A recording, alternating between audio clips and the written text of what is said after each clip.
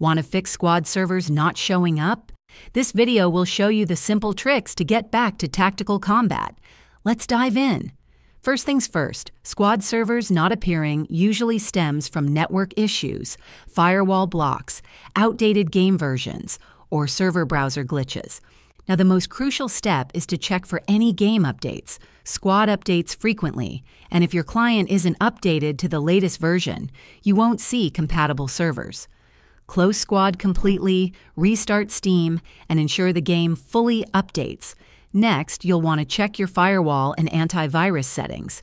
Your security software might be blocking Squad or Steam from accessing server lists.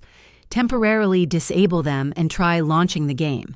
If it works, add exceptions for Squad and Steam. You'll also want to check your internet connection for stability. Try restarting your router and modem.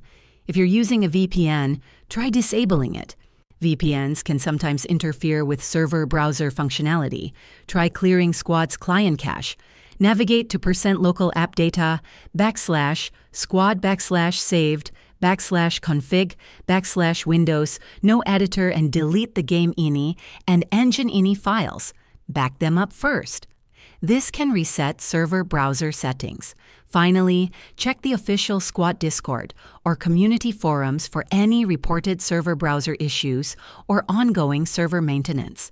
If problems persist, try restarting your PC and verifying the integrity of game files through Steam. If this helped you out, hit that like button, subscribe for more Squad tips, and let me know in the comments what you want to see next.